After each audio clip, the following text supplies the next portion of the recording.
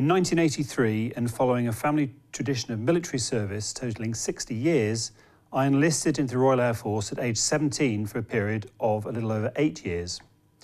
I wouldn't say, in contrast to the popular view, that I chose to enlist, but rather had been so comprehensively socialised into the military environment that alternative forms of employment were beyond easy contemplation. Thus, I'd grown up around the RAF, from sitting with my dad in the cockpit of Lightning interceptor jets in the 1970s in West Germany during the Cold War years, to experiencing my serving brothers returning home on leave and regaling tales of travel, adventure, and a carefree life of fun and great mates. I was motivated to join the RAF in my youngest years. It was the dream option: join up, see the world, have fun, and at the same time be part of an institution that went well beyond the humdrum realities of civilian life. It is against this backdrop that, on leaving the RAF in 1991, after a wholly unremarkable career where I climbed rapidly through the hierarchy to reach the dizzy heights of corporal, I embarked on an academic journey as a sociologist. This change in career came as a complete surprise to myself and others, with a touchstone of interest being A-level sociology taken at night school during the final years of Air Force service.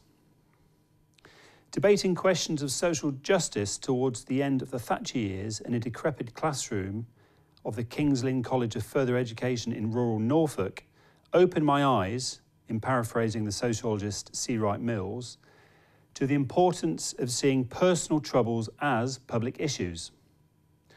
I had also been really lucky to have had friends, both within and outside of the Air Force, who reminded me of a world beyond the bubble of the military. They, and my gradual exposure to sociology, put at an open door in ways that gave rise to a far more profound question, as I began to realise that whether I or others recognised it, serving the armed forces was a hugely political practice. To be freed of responsibilities for many of life's choices as a squaddie was incredibly seductive, but it came with a hefty price tag. One took a pretty big gamble through volunteering to become a direct vector of state policy, but more of that later. With my undergraduate degree in sociology out of the way, direct experience of the military life world helped to open novel doctoral research doors, since it allowed me to move between the civilian and military habitus with relative ease. While British military sociology lagged behind its US counterpart because of the paucity of ex-military scholars working in the discipline, the main barrier to former service personnel becoming sociologists in the UK appeared to be political with a small p. The discipline was thus perceived from the mainstream perspective as colonised by long-haired, sandal-wearing Marxists who, unable or unwilling to crack on, invariably wasted precious hours procrastinating in the pub. But there were some former service personnel who had managed to carve out a career in British military sociology, thereby steering a careful course between hippie and scholar. Notable amongst these is John Hockey, a great friend and colleague. Plucked from the shelf in Waterstone's bookshop on Edinburgh's Queen Street in 1994, it was upon reading John's groundbreaking ethnography of infantry soldiers, aptly named squaddies, that I realised how important it was, within the context of my own sociological awakening, to make sense of life journeys that unfold, as he says, behind our backs. Fueled by intrigue around my own trajectory into the armed forces and, after 8 years' subsequent return to civilian life, attention was turned to how others experienced the transition. In particular, after interviewing a good number of rough sleepers with an army background around the UK for my doctoral research, it seemed clear that the concept of military masculinities provided one way in which to explain this group's pathway into hardship. In particular, the gendered concept helped to shine a light on the ways in which pride and the ability to survive on the streets featured in both the genesis and sustaining of the most challenging of experiences. Often, and with good reason, my participants couched their experiences on the streets as far tougher than military training, though of course there is little or no credit given to those surviving at the lowest reaches of society. The British Armed Forces are both politically and culturally unique. They are subject to democratic control and are accountable to us, the UK citizenry. While chronically under-resourced, they manage to act as a force for good, ensuring national security and, in doing so, provide a model for those who develop high levels of discipline, integrity, honesty and loyalty in the service of an exemplary public good. The dedication of the armed forces across its ranks and branches is indisputable and is most clearly manifest in the willingness serving men and women show through voluntary acceptance of injury and possible death for the greater good of the nation and its security. As the recent conflicts in Afghanistan and Iraq show quite clearly, though some might see the institution as lagging behind the times, perhaps inevitable given the breakneck speed of social change in wider society, recent developments reveal some of the ways that the institution is seeking to have a greater relevance for the nation to which it is held account. An apposite example is the British Army's animated recruiting advertisements, "This is Belonging 2018. Suffice to say at this point, their message is that whether you're gay, straight, a woman or an over-emotional man, physically weak or a practicing Muslim, you will be welcomed into the ranks with open arms. This campaign signals the armed forces' willingness to embrace diversity and harness the talents of those often marginalised from the available pool of potential enlistees. There are numerous ways in which we might analyse these ads, but the one I wish to pursue today calls for a closer look at the national tropes they mobilise. These ads chime broadly with British values that, according to Ofsted, who promote them in the nation's schools, comprise in their full sense of democracy, the rule of law, individual liberty, mutual respect for and tolerance of those with different faiths and beliefs, and for those without faith. To these we might add other British values that intuitively include fair play, decency, politeness, support for the underdog, inclusiveness and stoicism, to soldier on, in the case of the latter, in times of hardship. Recognisable to many, these values reside in a wider nexus that might also invoke the White Cliffs of Dover, Dame Vera Lynn, Churchill, and it goes without saying, World War II.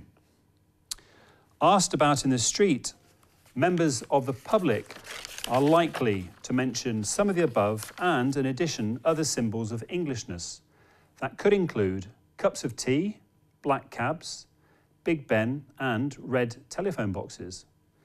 It might be worth mentioning that all of these are in some sense actually in decline. A Metro newspaper in 2017 screamed, "Treasonous British people now prefer coffee to tea." The cab company Uber is gradually usurping the iconic black cab in London. Big Ben is crumbling and undergoing emergency repairs, and the red phone boxes in Bath city centre are full of fake plastic plants. Taken together, British values and their allied symbols are reassuring for many and engaged as familiar tropes that provide for continuity through the decades. They circulate in and out of the media with regularity and in times of national crisis or victory are presented to a responsive audience in ways that cement a shared sense of belonging and common identity. In so doing, they create sharp cleavages between those who hold British values and those who do not, or cannot on account of their national identity. How on earth could a Parisian possibly hold British values?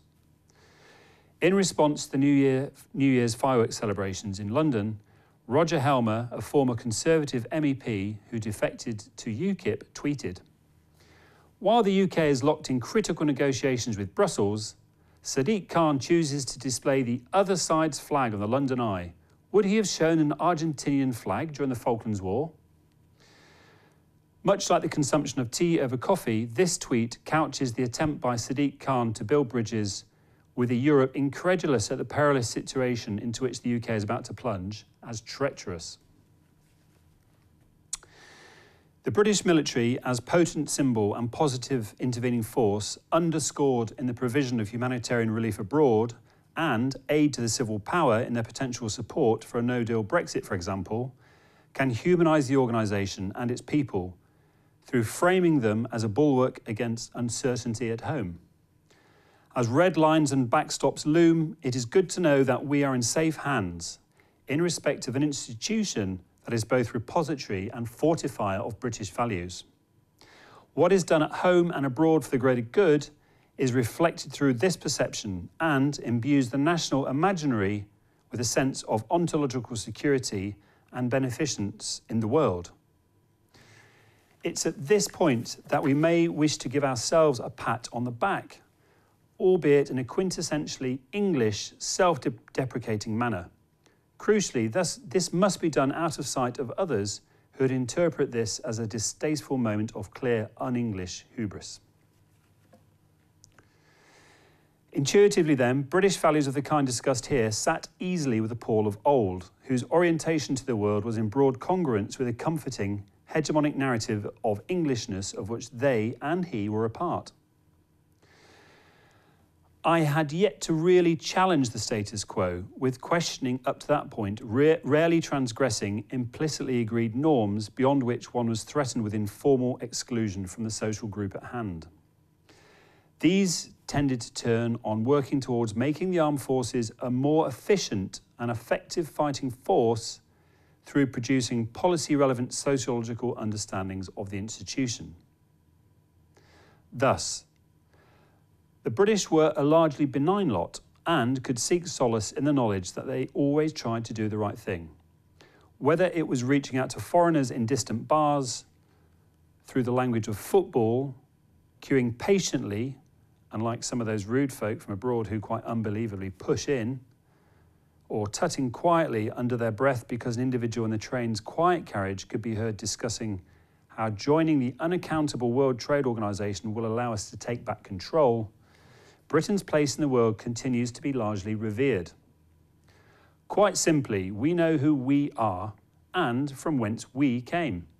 It's no accident that great prefaces Britain. Now, it would have been easy to have gone through life in this way. I could rest assured in the knowledge that we were a fair, tolerant and just society that continues to do so much good in the world. In microcosm, the British Army ads confirm this openness to difference through favouring the underdog with one of the key institutions of public life. Whether it be those marginalised on account of their sexuality or, in this year's Army campaign, others designated as snowflakes or millennials, here was an intervention explicitly established to help those that society tended to regard warily or, more seriously, actively discriminated against. All of that was before I became radicalised. And not just because of my dabbling with sociology. Other academic disciplines were involved too, with subversive articles avidly consumed in such dangerous journals as Theory, Culture and Society and Security Dialogue. According to the Prevent guidelines, I had all the signs of radicalisation. I developed a sudden disrespectful attitude towards certain others. I started to isolate myself from particular friends. There were times when I had increased levels of anger.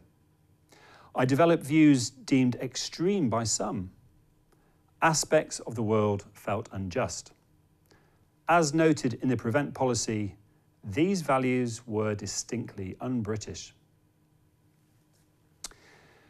The catalyst for this shift in subjectivity lay in what I began to learn from a brilliant generation of race and post-colonial scholars who opened my eyes to a world hitherto masked by my own unacknowledged privileges.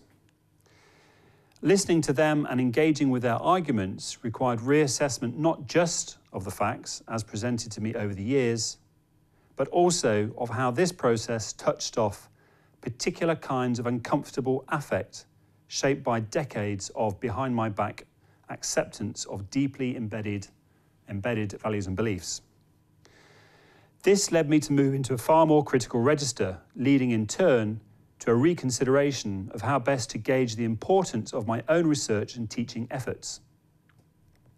If these activities left me feeling uncomfortable, and the students too, I was probably on the right track.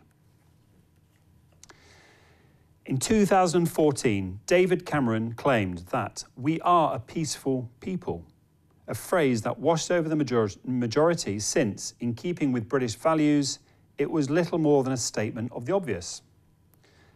However, as Ian Cobain has argued, this claim is entirely at odds with the empirical record.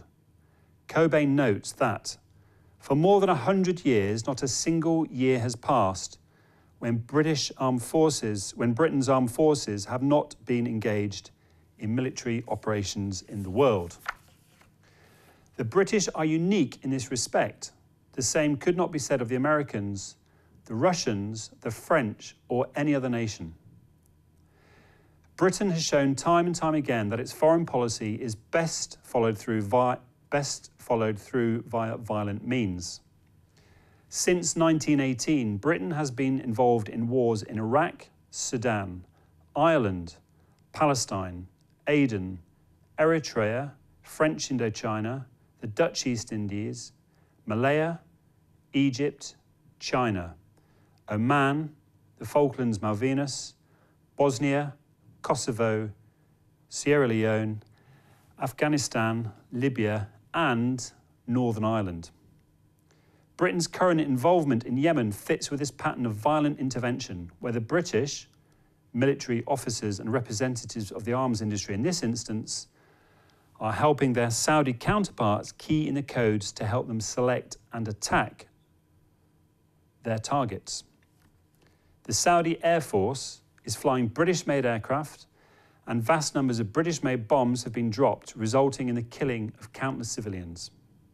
Yet, while the Ministry of Defence confirmed that British forces were in the operations room to provide training and advice on best practice targeting techniques to help ensure continued compliance with international humanitarian law, their complicity in the violence is leading to an historically unprecedented humanitarian crisis that has recently slipped out of the news, as we have been swamped with the nation's convulsions over Brexit.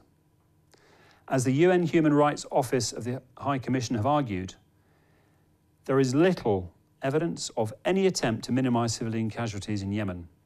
Since March 2015 up to 23rd of August 2018, 6,660 civilians were killed and 10,563 injured.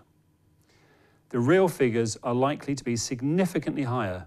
Over a 3-month period in 2015, the value of exports of British-made bombs and missiles to Saudi Arabia had increased by 11,000%, from 9 million to 1 billion.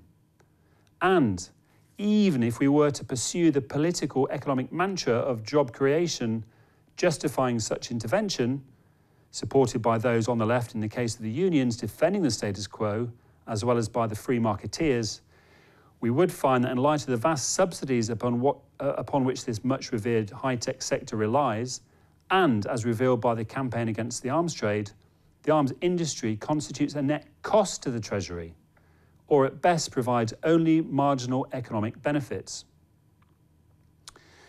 Jobs in the industry are in some sense then artificial and driven largely by the attempt to garner prestige on the world stage. Note the role of the royal family in such trade. Within the context of the common masculinized refrain that the UK punches above its weight.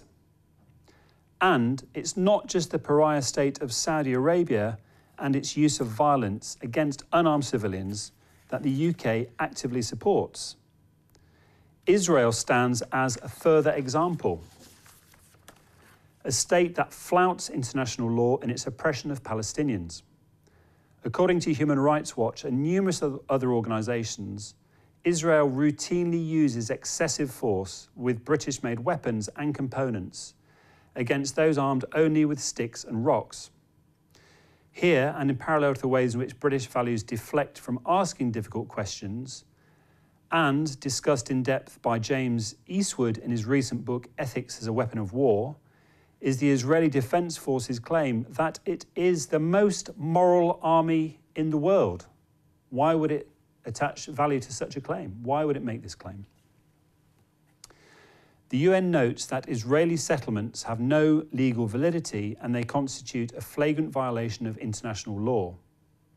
Like Saudi Arabia, Israel is a rogue state that the British Secretary of State for Defence, Gavin Williamson, who, on a lighter note, recently argued that UK forces should pelt Spanish warships entering British waters around Gibraltar with paintballs to humiliate them, has described Israel in glowing terms as a light unto the nation and as a liberal, free and exciting country. Theresa May goes one further and describes Israel most effusively as a beacon of tolerance. A whole great city is ablaze. After 2 nights of intensive bombing with high explosives and incendiaries, several square miles burned for hours at hundreds of degrees of centigrade. An inferno consuming every living creature. At least 40,000 civilians, mostly women or girls, more than 10,000 of them children, die awful deaths. Those are the words of Geoffrey Wheatcroft referring to the British annihilation of Dresden some 7 decades ago. He goes on, "Yet, despite this and the carpet bombing of civilians in other cities, a remarkable 80% of Germany's industrial plant capacity remained intact. Germany exited the war with a greater functioning machine tool stock than it had on entering it. It was quite a feat to kill 400,000 civilians while barely affecting the German war economy." Now, the historical context to Wheatcroft's documentation of the mass killings perpetrated by the Royal Air Force during World War II is exemplified in such instances as the annual tournament held at RAF Hendon, where in 1925, visitors could watch as aircraft dropped incendiary bombs on a model of an African village. Why the bombing of an African village in particular?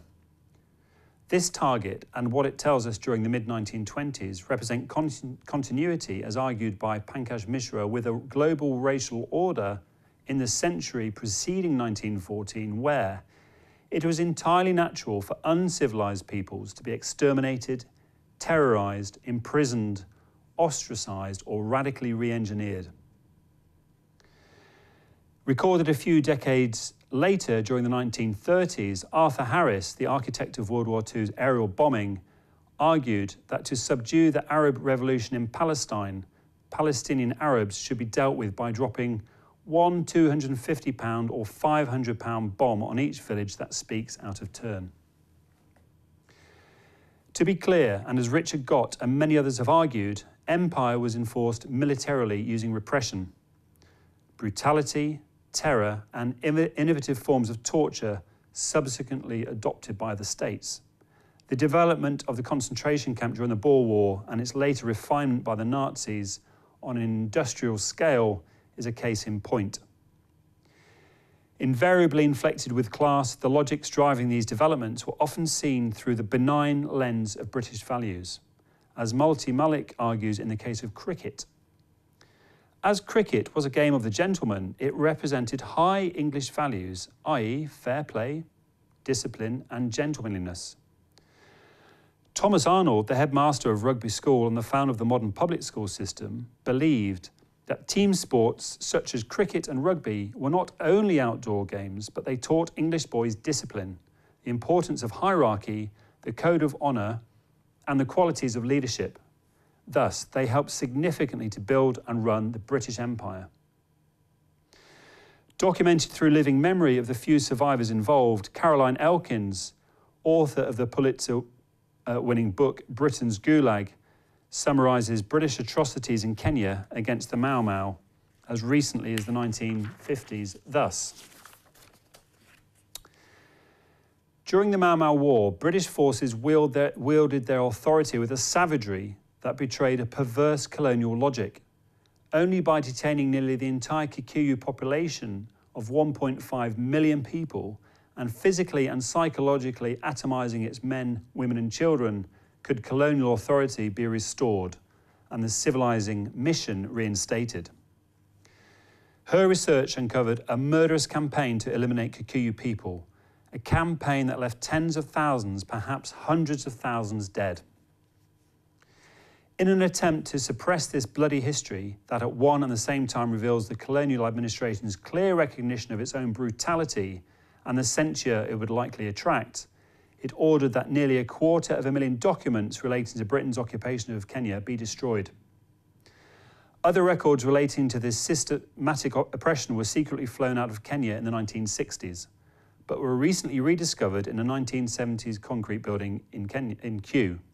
And in these we note the detailing of torture and oppression that might embarrass the British establishment. Taken together, the deeply racialised beliefs underpinning these policies are not simply oddities of history to be justified through invoking the exceptional nature of the times within which they were enacted, i.e. in times of war, but continue to pervade society today, where 40% of those incarcerated in the UK are from BAME populations. This is a greater proportion than that of the much higher profile, deeply racialised prison industrial complex in the US, where, with some sense of superiority, the British might see their American cousins as lacking a sense of fair play and tolerance. Let us be under no illusion. Britain is a permanent war state, or what Michael Paris has called a warrior nation.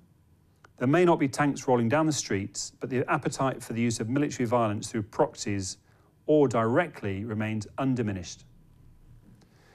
At this juncture, and in returning to our focus on the armed forces, we might reasonably argue that they are subject to democratic control and simply do what they are told.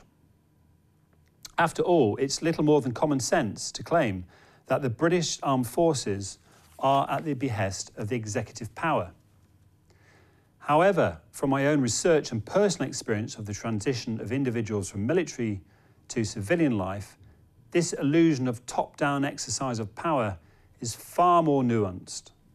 One of my former RAF colleagues is employed at a senior level by the US arms company Raytheon. To be clear, he makes full use of his insider knowledge and contacts developed during his days in the military. In quoting Hugh Strawn and in regard to the recent invasions of Iraq and Afghanistan, Paul Dixon has argued that the Army's subordination to Parliament has become a constitutional figment rather than a practising reality. As Lord Shilcott records in the case of Iraq, the military put strong pressure on the government for the maximum British involvement in the Iraq invasion.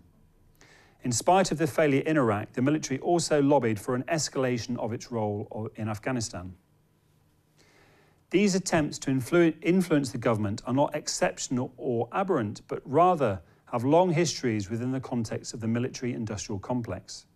They are configured along the lines of the old boy network in ways that caution against the existence of a neat compartmentalisation between the military and civilian spheres.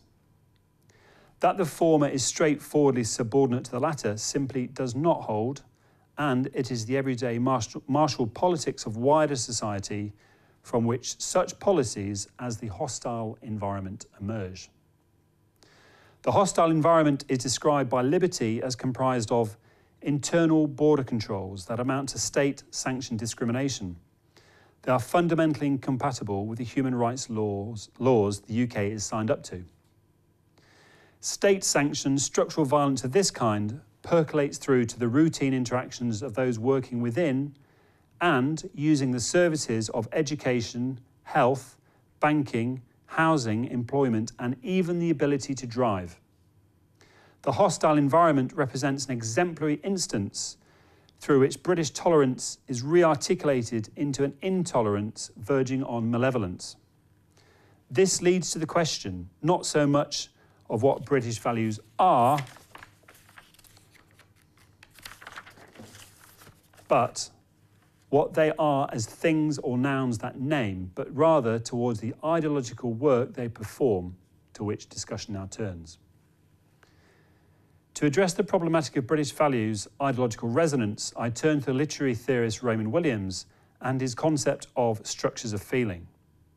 What it is to be British as lived identity and experience is central here. Seen as structures of feeling, British values are in a constant state of emergence and belie precise definition, rationalisation and classification. Note the competing demands for getting our version of British values recognised, alongside the endless debates around what might constitute the definitive British value. Notwithstanding the extent to which British values are contested, their hegemonic forms coalesce around ideas of tolerance and fairness, as already stated. As such, and as Raymond Williams reminds us, structures of feeling exert a palpable pressure and set effective limits on action and experience, meanings and values. They are constituted of felt thoughts where structures of feeling influence consciousness and relationships, and, while experienced as private, materialise through distinct forms of social or public practice, and importantly, as the so-called Windrush scandal illustrates, become embedded within institutional and bureaucratic structures. The Home Office is exemplary in this regard. Yet, the most important aspect of British values as structures of feeling is that, to return to Williams' claim around the ways they set effective limits on action and experience, is the work they do in codifying instances of brutality, abuse and intolerance as exceptional and or capable of creating silence in the place of debate. In regard to exceptionality, this is a matter of bad apples rather, as noted in Victoria Basham's work on the armed forces, rotten barrels. The impulse is to see those responsible as aliens, whether they be the rogue soldiers of the Queen's Lancashire Regiment, who in 2003 were alleged to have inflicted 93 injuries on the Iraqi detainee Bahu Musa, leading to his death, or dehumanised illegal immigrants determined to exploit the goodwill of the British people. The cohering theme here is that they are not like us. Rather, they are other, though at certain moments this narrative is ruptured.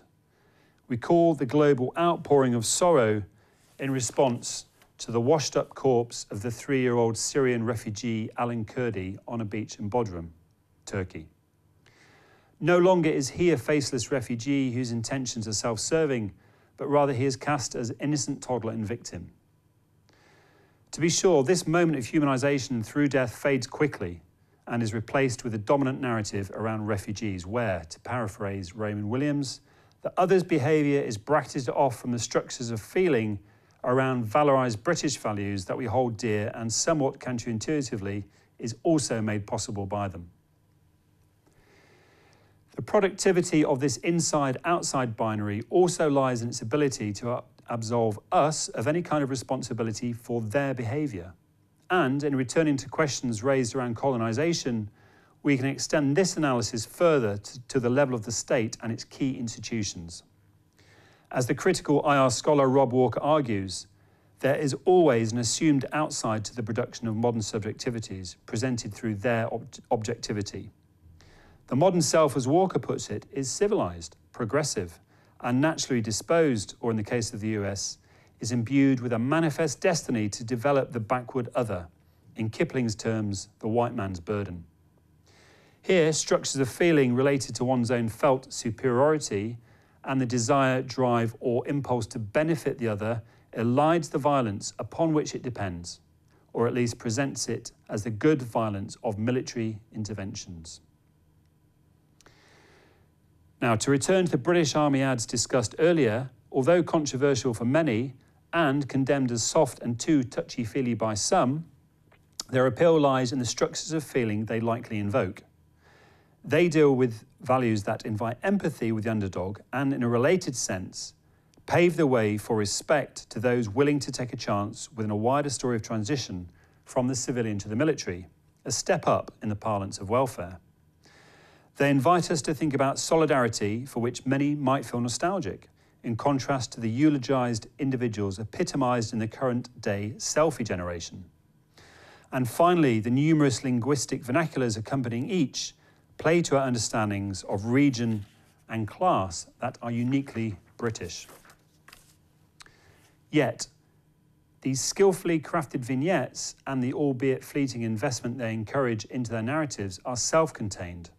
They are stripped of politics and the violence that armed forces use to achieve their aims. During an 8-year period, a staggering 46 million bullets were fired by the British Armed Forces in Afghanistan. Ironically enough, the army presents an inclusionary image of itself, which is open to all races, genders, and religions. Yet, it is through this doubly alluring imaginary that the army's racialised character, clearly evident in how it views and treats the other out there, is erased. There are good Muslims and bad Muslims, with the former's recruitment eliding the realities of the latter's othering and subsequent treatment. Also, recall Deep Cut Barracks, where 4 soldiers died, the ill treatment of junior soldiers at the Army Foundation College in Harrogate, and the frequency of sexual harassment in the army. The 2018 Speak Out report records that 10 female army personnel believe they had been raped in the last year. Clearly, the army is no paragon of egalitarianism and justice, but even more crucially, what the construction of the army as a safe space does is exacerbate the difference between home and abroad. We in Britain have feminism, diversity and liberalism. They over there where we fight have sexism, intolerance and abuse.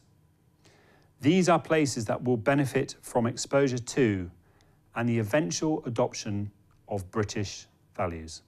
Thank you.